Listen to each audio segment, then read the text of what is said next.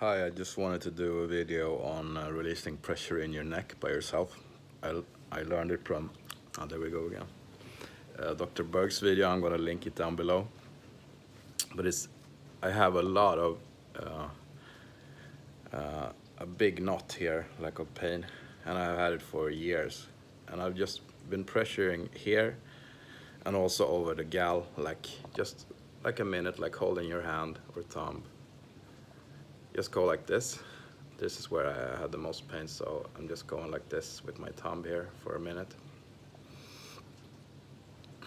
And this helps also releasing pain in your neck as well as here. So it's really effective.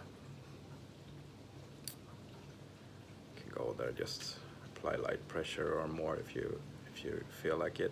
And then you can just go to the other side here. Apply some more. Then you can do the same on this side.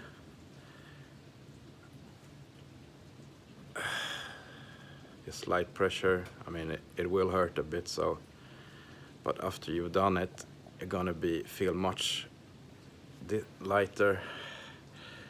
Feel a little tiredness in your head, and yeah, the gut has a lot to do with how you feel in your neck and the whole body.